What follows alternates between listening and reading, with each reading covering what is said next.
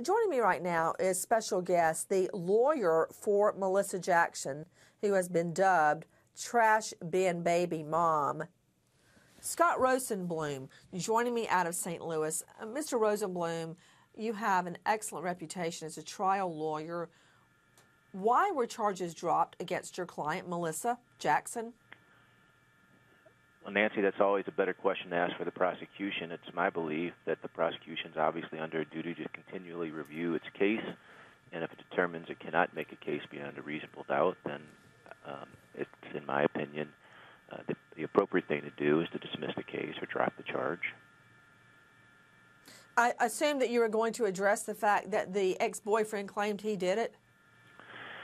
Well, I listened to you a little bit, and what you said was not 100% accurate. Oh, good. Clarify.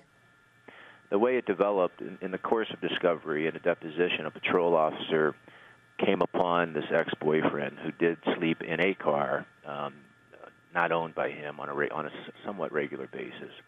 At the time that he was questioned that morning, the morning that Markel was found, apparently he was, or indicated he had been rather intoxicated both by alcohol and some other substances, and according to the police officer, made a spontaneous statement that the mom wanted me to do this or something like that.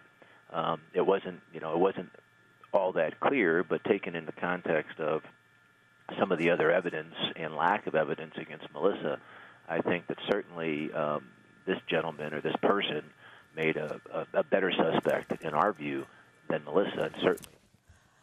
Okay, I understand, Mr. Rosenblum. To you, Matt Zarrell, so you've got the mom who made incriminating statements, and you've got the boyfriend who says, okay, I did it, and she was there, she made me do it. Who's being held responsible for the child's death tonight, since they're both basically pointing the finger at each other? Anybody? Nobody.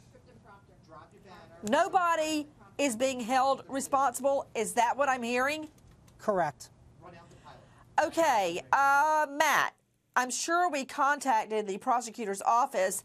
Do they have any plans of indicting the two of them together? Or is it just okay to beat and strangle a baby and leave him on top of cardboard boxes?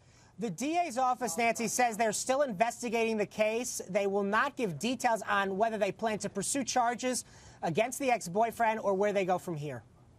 You know what? While they're deciding, I'm going to stay on the story. The fact that they let her slip through their fingers is not enough. I want justice. Whether she did it or the boyfriend did it, somebody knows the answer. And I want that somebody behind bars.